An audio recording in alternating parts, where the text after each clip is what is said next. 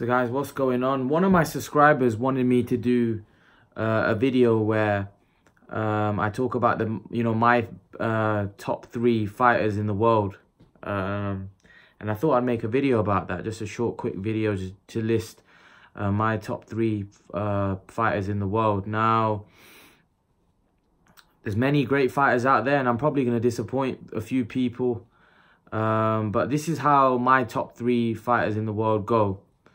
Number 3 is Alexander Usyk. I think Usyk is, for me, an exceptional talent, a great fighter, a superstar in the sport. I believe his ring IQ, his ring generalship is on another level. And also, I believe he's got a great resume. Look at the way he went through the cruiserweight division, and he fought some really good fighters. Bradis, Gassiev, and then he fought Tony Bellew. These are big names, although like they're not the stellar names like the heavyweight division, but still these are big names. He went through some top fighters. He unified, beat everyone. He was by no doubt the number 1 in that division by a country mile. I think he'd beat everyone in that division now, and he was undisputed champion. So for me, I feel like a lot of people have him in the top 5, but they don't have him higher. And for me, I just don't understand that, because for me, Alexander Usyk, what he showed me so far throughout his career is exceptional. He did everything at a very fast pace, and he's undisputed champion. I always give undisputed champions a lot of credit, because you've basically cleaned out a division, which is not easy to do. You've beaten all the top fighters in that division, and you hold all the belts. So I like that. I really like that, and I hold somebody that's done that in very high regard, and Alexander Usyk has done that. That's why I hold him in a very, very high regard. But yeah, he's my number 3. My number 2, guys, is a guy that's fighting Amir Khan, is Terence Crawford. Once again, I think for me, I could probably have Usyk ahead of Terence Crawford, but I know that would probably would upset a lot of people. But personally, I think Terence Crawford, he's probably rated higher than Usyk in many people's eyes.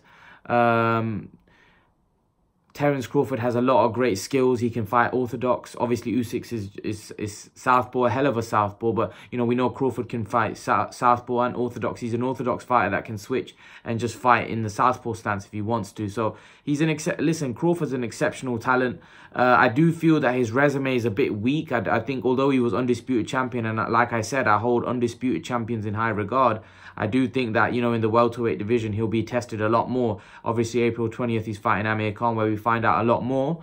But I do think the welterweight division is where Crawford's going to get tested a lot more. But nevertheless, he cleaned out a division, and he did it with quite a bit of ease.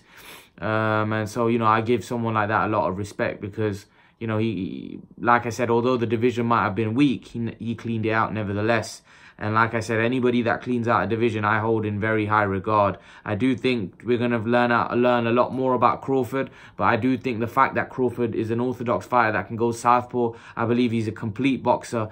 And I think when you look at his skills, although his resume is not the greatest, I think when you look at his skills and look at him from the eye, he looks fantastic and he looks brilliant.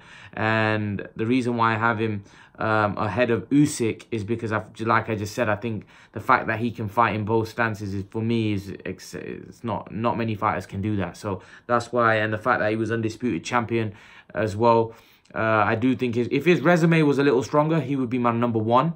Because you'd have to say he's the standout fighter, but I just don't think his resume is there for me to put him at number 1. Guys, my number 1 is Saul Canelo Alvarez.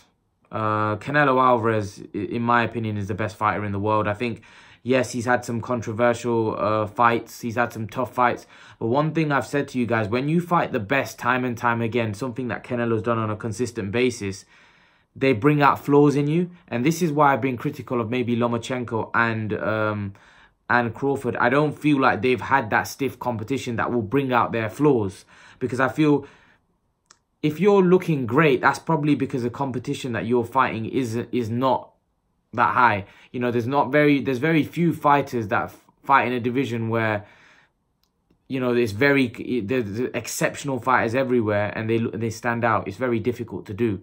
You know, Andre Ward, you'd say he's the most exceptional opponent that he fought was Sergey Kovalev, and Kovalev had him down. Even the second fight was very close up until, you know, Ward won the fight. So, like I said, Canelo's fought a lot of the top guys, in my opinion.